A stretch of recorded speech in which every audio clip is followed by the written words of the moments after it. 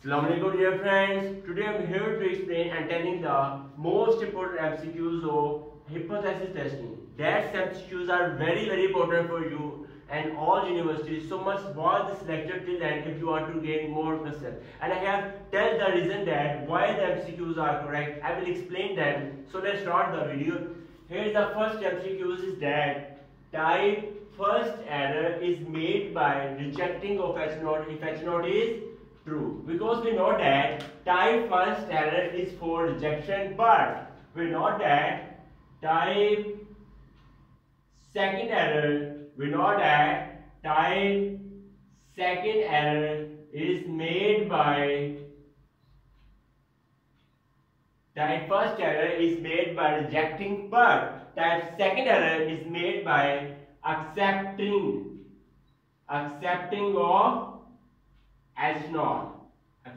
of H0. But here type first error made by rejecting of H0 if H0 is true. But here H0 is false. Type second error is made by accepting H0 when H0 is false. So must remember that that's very key point for you. Must remember that type first error is made by always rejecting of H0 if H0 is true. Must remember that. And next, type second error is made by accepting of H0 when H0 is false. So must remember that key point. That's definitions, type first error, second error, MCQs are very important for you. Next move, second MCQs. Second MCQs is also very important to you. This is that in null hypothesis. Here is given that null hypothesis. In null hypothesis, we know that first I clear your concepts that what is H0 and what is H1. H0 is a null hypothesis. That means here equal or greater than equal or less than equal. That signs are for null hypothesis. In null hypothesis, sign is equal or greater than equal or less than equal. Must remember that key point. Next, H1. H1 is an alternative hypothesis. That means that's for H0 is for rejection, but H1 that's for acceptance. Here equal, but here is does not equal. That means they are opposite to each other. They have not a relationship to each other. So must remember that or greater than equal, but here will be less than. Next, or less than equal than greater than. So that's in any problems, in solving problems, hypothesis testing. So must remember that here H0 is equal, then here will be not equal in H1. Must remember that. Greater than equal, then it will be up here less than. But here less than will be here and opposite to each other. So must remember that H0 has a sequence of that, H1 has a sequence of that. That's are the key points I am telling you that that's are secrets of hypothesis testing. Here, so in null hypothesis, H0 is equal or greater than equal. That's what I have told you before. Next, moving then. Which of the following is not simple hypothesis? Next MCQs is very important for you. But here is that given which one, first of all we have to telling about that what is simple hypothesis and what is composite hypothesis. First of all I will discuss that simple hypothesis. First of all I will discussing that simple hypothesis. Simple hypothesis. And next is that composite hypothesis. Composite hypothesis. But in simple hypothesis, here H0 mu is equal to 60. So must remember that in simple hypothesis there is a sign of equal. But in composite hypothesis, which is not a simple hypothesis, that's are opposite to each other, just like H0 and H1. Here H1 is mean greater than equal to 60. So they have a relationship of that. Must remember that in simple hypothesis there is a sign of equal. They are all parameter distribution are specified, but in here greater than equal or less than equal sign shows that that's a composite hypothesis. So which of the following is not simple hypothesis? So that's our not simple hypothesis. That's our composite hypothesis, not simple hypothesis. That's clear. So that's our simple hypothesis and that is composite hypothesis. That's clear. Next, moving. Next key point is very important to you. I am telling that MCQs are very important for you. I am telling the secrets and key points so you have a clear concept. Next, moving here, the 4 MCQs in 2-tailed test. First of all, I am telling you that what is one tail and what is 2-tailed set. I am telling you that secrets and key points between 2-tail and 1-tail. Where first of all discuss one tail test. One tail test. Next, here 2-tail test. 2-tail test. So one tail test in here, H1 is less than or greater than. Must remember that key points and secrets that in one tail test, H1 is always less than or greater than. That's clear. But in 2-tail test, H1 is does not equal. That is 2 tails. So must remember that in 1 tail test, when H1 is less than or greater than, next H1 is not equal. That's it lies between both tails of distribution. So that's our key point. That one is the difference between 1 tail test and 2 tail test. That's also opposite to each other. They have not a relationship to each other. That's clear.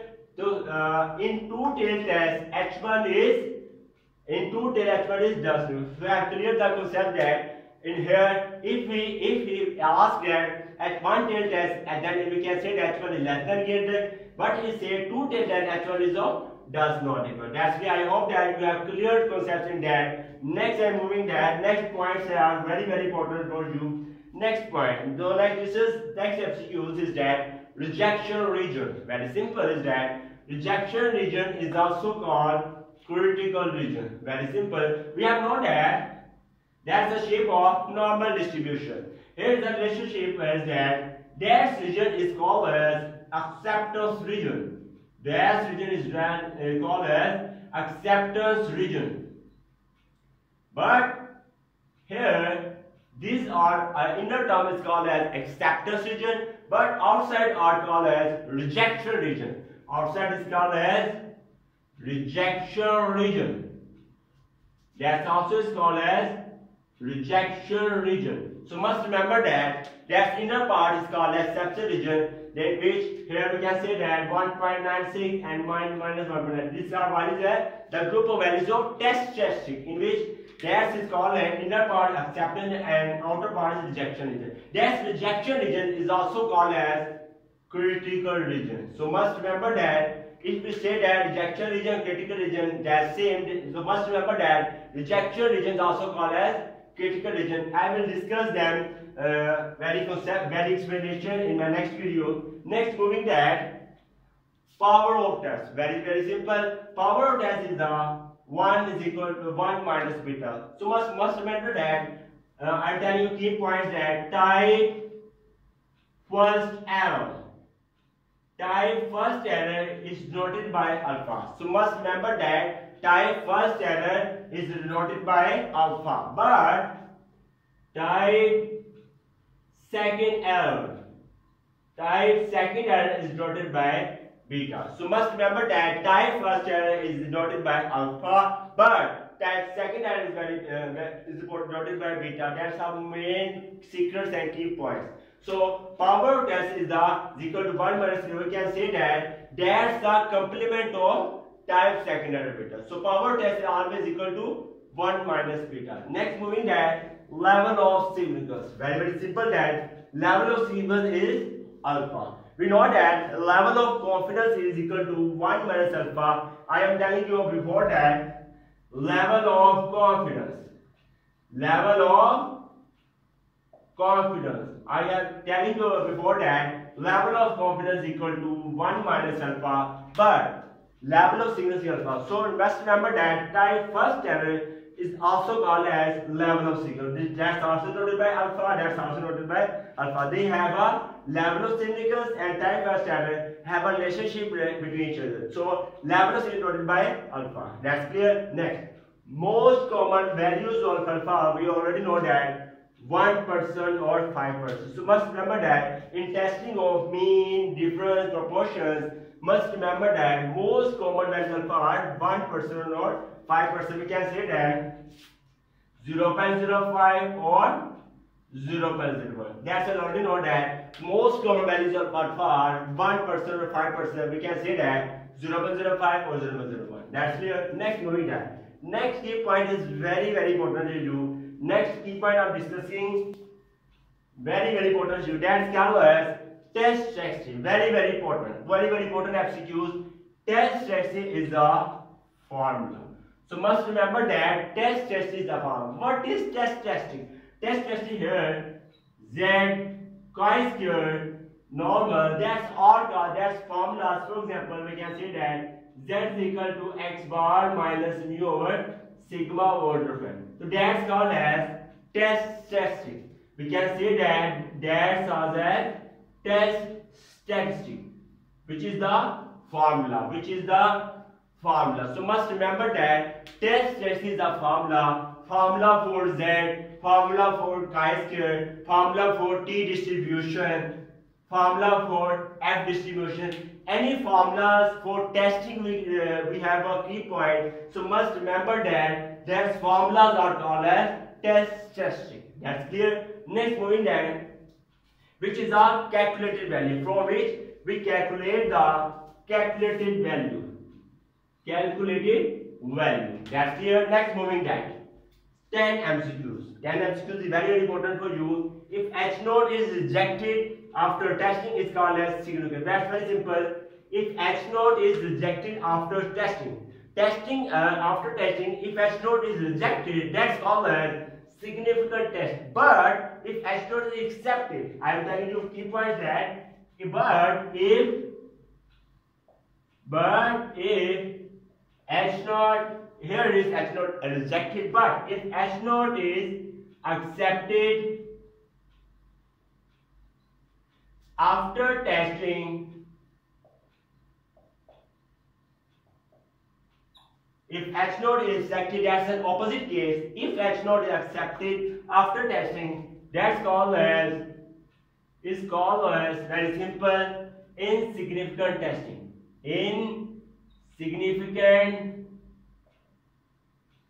testing. So must remember that I am telling you the difference between significant test and insignificant. That's very important for you. If H0 is rejected after testing, that's called as, if we test the value, if H0 is rejected, that's called as significant test. But if H0 is accepted after testing, that's called as insignificant test. I hope that you have cleared the concept in that. And last discuss that, I have already discussed that time second error is noted by beta. I have already discussed that time first error is noted by alpha and time second is noted by beta. I have already discussed. I hope you have cleared concepts in Inference testing MCQs. That MCQs are very important for you. Thanks for watching the video. If you like this video, then kindly must subscribe to my YouTube channel and must press bell icon button for getting notification of my new lecture. Goodbye.